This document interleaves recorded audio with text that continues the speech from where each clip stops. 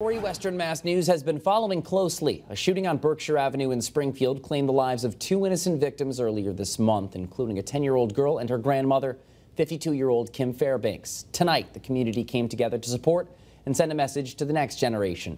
Western Mass News reporter Olivia Hickey now joins us in studio with more. Olivia. Matt, tonight's event goal was in the name, Stop the Violence.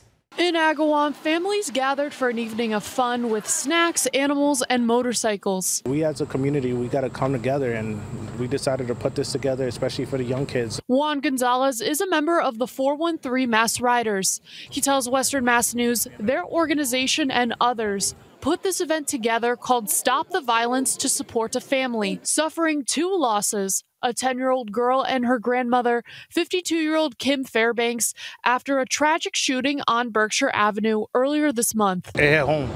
It's too close to home, something like this, and all the violence that's going on in the community is too much. They're also calling for change. Gonzalez says it's important to come together in times of darkness and provide a better example for the next generation. If we get them while they're young, maybe they'll grow up to do the same thing that we're trying to do, to come back and give back to the community and go out there and make something of themselves. A message supporters like Neil can get behind. Stop arguing, stop fighting, and take care of each other. I think that's what we gotta pretty much take care of.